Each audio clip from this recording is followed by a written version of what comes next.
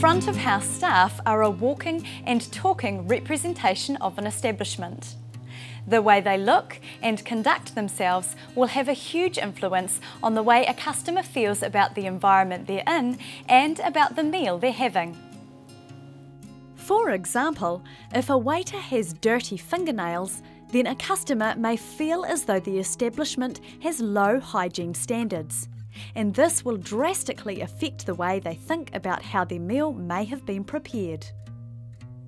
When looking at the attributes of the food and beverage service personnel, there are 16 different do's and don'ts to do with appearance and hygiene. Hygiene for staff is one of the most important things in the restaurant environment. It's important that staff have clean uniforms, shower regularly, don't wear too much deodorant, and have a clean presentation at all times. 那么对餐饮员工来讲的话，我们上岗一定要化淡妆啊，绝对不要化浓妆。那么我们涂指甲油呢，一定要涂清亮的指甲油，绝对不要涂带有明显色彩的指甲油。当然了，你的指甲的修剪的话，一定要整齐。In a restaurant, it's important that all staff have their hair neat and clean. People with long hair should have their hair tied back. They should also avoid touching the hair because the more you touch the hair, the more likely it would be that that hair is going to get into somebody's food, and you don't want that. As you can see, there's lots to keep in mind when working in the food and beverage service industry.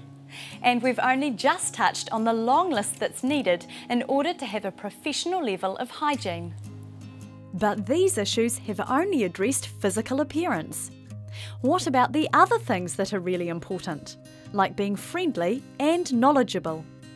The waiter is the delivery between, or the information delivery between what the restaurant has to offer, and they need to know what things taste like, what the ingredients are, but that's particularly important just in case someone has allergies. Really important because they are the salesperson, but also I suppose the insurance to make sure it's the right thing for the guest.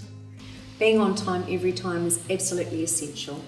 In this industry, you're always racing against the clock. So if one staff member is late, it puts the whole team on the back foot. Having good local knowledge is very important by being able to give customers information of local events and activities. This all helps the experience of the customer or the diner.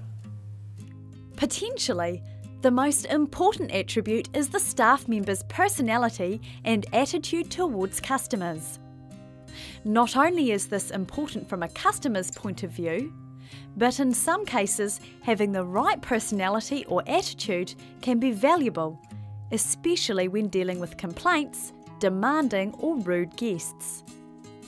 In these cases, the staff must always remain calm and obliging. It's their job to try and find a solution for any situation or to refer to a manager if needed. Being friendly, welcoming, remembering that it's all about the customer, and continuing to smile always goes a long way. But it's not just about being friendly. No matter how nice a waiter is, if they keep forgetting the customer's orders, there'll be many unhappy tables. Having a good memory is essential.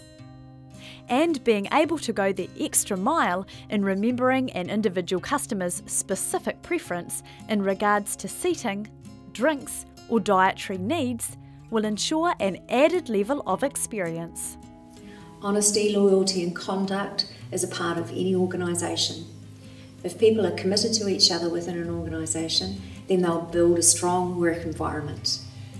Treating each other with respect, and certainly treating our customers with respect, should be part of everyday life. For the continued success of an establishment, staff need to be able to put on their sales hats and make the product sound desirable to the customers. Simply talking about the components of a meal isn't enough. They need to be able to paint a mouth-watering picture of each dish. Once this is done, having a sense of urgency as they go about their work without looking stressed will help to increase turnover and productivity. The most important attribute is being a team player and working together for the good of the whole. The ability to get along well with others and to do your own job with excellence should never be underestimated. Next, we look at the classic menu sequence and classes of menus.